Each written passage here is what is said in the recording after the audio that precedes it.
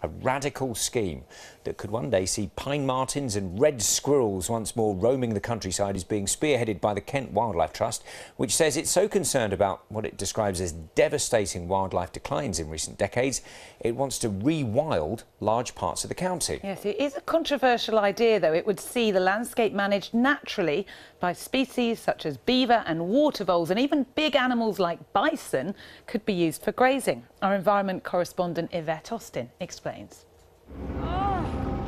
It's a sobering campaign video. Wind in the Willows revamped with a devastating ending. The scoundrels! A famous voice delivers a stark message. Since we first met Badger and friends, the UK has become one of the most nature-depleted places on the planet. The nation's wildlife trusts, with Kent at the forefront, are calling for a wilder future and the recovery of nature. Here at Hamfen Nature Reserve in East Kent, there's a prime example of the things they want to come. Beaver have been busy turning back the clock, recreating a watery landscape and habitat for many other creatures that was lost long ago. This demonstrates just how far you can go with the right management and the right management tools, and with the amount of effort and investment you can put into transforming a site like this from something that was very nature depleted to something that actually now is a real biodiversity hotspot for us. The Trust wants to reintroduce native species that have disappeared from the county. Choughs and pine martens, red squirrels may follow. Today, Wildlife Trust representatives from across southern England came to see Kent's example. It's controversial, but as species are reintroduced, they say, others under threat will also be helped, like the turtle dove and water vole. Rewilding is an opportunity at all sorts of different scales, from rewilding your garden to rewilding a whole estate or entire farmland.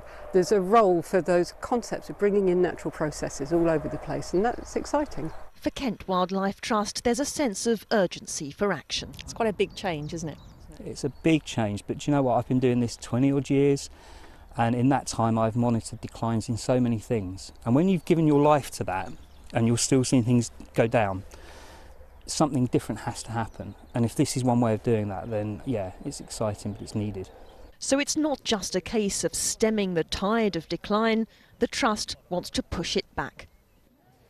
Well, let's cross over to Yvette, who's at a nature reserve in Sevenoaks for us now. And Yvette, they're calling it Wilder Kent. Well, yes, and this is one of the Trust's flagship reserves. In total, it manages 9,000 acres across the county, and what it's done today is hugely significant. It's effectively rewritten its conservation approach. Before, it was all down to looking after wildlife, protecting habitats, but now it's all about bringing it back. But it doesn't happen overnight, but the Trust hopes that within 2 years we could see a really sort of forceful way of bringing back those pine martens and those choughs to parts of Kent. And I have to say, it's going to be interesting to see what sort of reaction the rest of the county will have. Indeed. Yvette, thank you. Who doesn't want to see more choughs in Kent? We definitely want more of those. Absolutely.